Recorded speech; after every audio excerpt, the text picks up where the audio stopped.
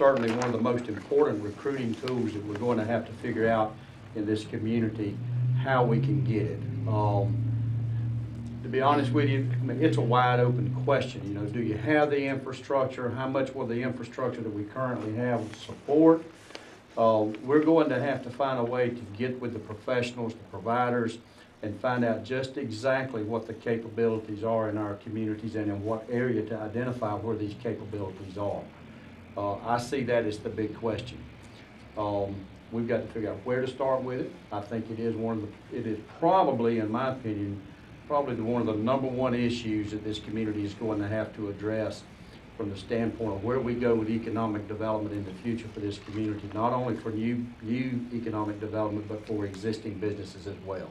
As we said, as a business begins to grow, as they begin to branch out further outside and get more nationally and internationally in our community, they have to have that broadband capability. And the key is right now that I see is what will our current infrastructure support?